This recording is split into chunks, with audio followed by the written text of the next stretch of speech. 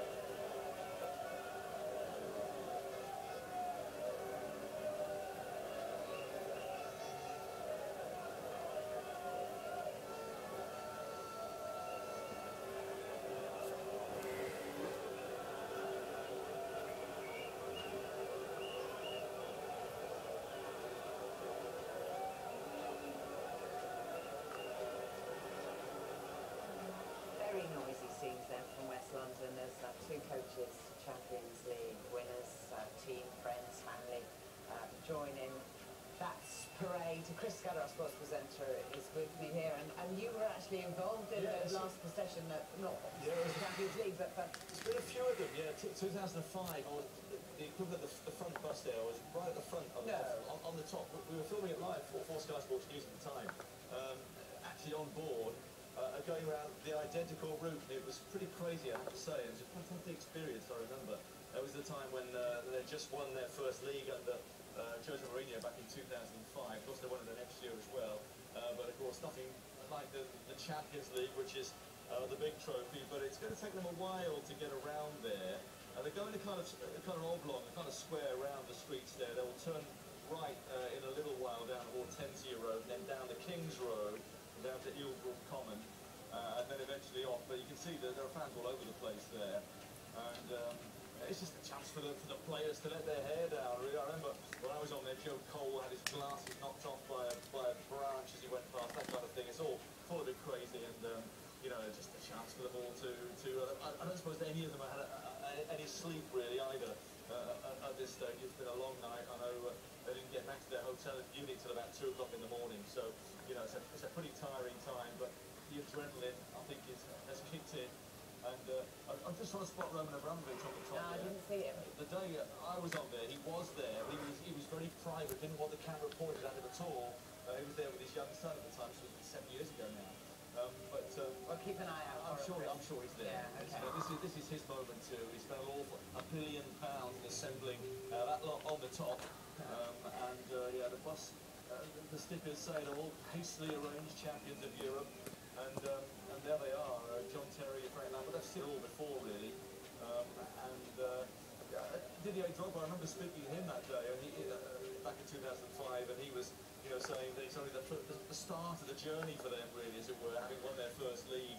Of course, they won the title the next year as well, and finally, after missing out so many times in the semi-finals of the Champions League and getting to the final, losing in 2008 to Manchester United, they have got their hands in. You see the trophy that's being passed through. I know, very precarious. And everybody trying to get their hands on it. And people get, you know, all the fans along the route trying to get pictures as well there. They're, what, 50, 100 deep there by the looks of things. Marvellous. Super day. And, you know, it's what it's all about, really. All right, the Chris. biggest prize in football. The biggest prize in football, Chris. Thank you very much. David Bowden, who was shouting us through that as well. I hope you heard some of what David had to say.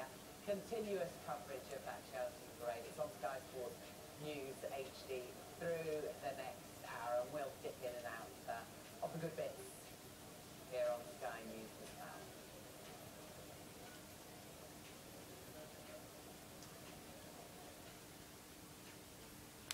Let's turn to...